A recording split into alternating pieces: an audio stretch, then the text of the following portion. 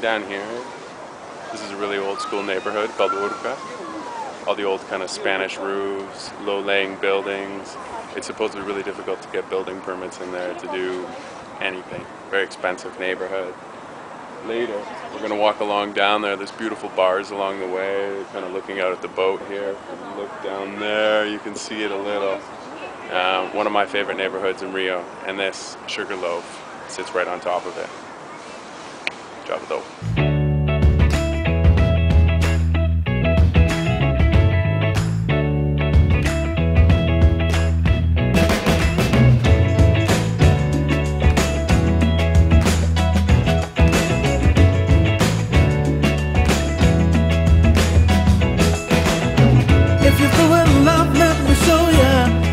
Thousand reasons why you should take your time before you fall again. If you're still in love, now's a good time to wish upon the starry sky. And take your time, trust that you will win. So you got that look again, like you lost your best friend. So, Traveldope. We're here with Urca.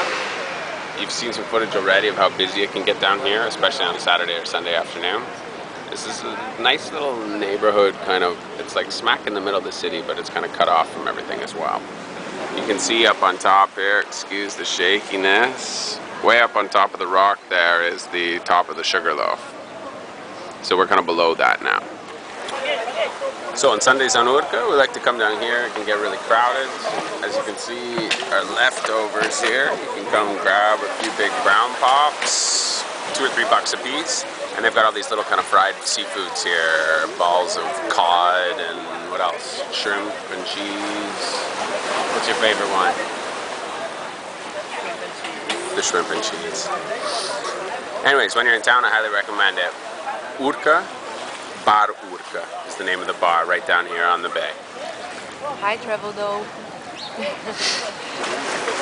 I don't know what is the best part. I think it's this view, this silence, the water, at the rock.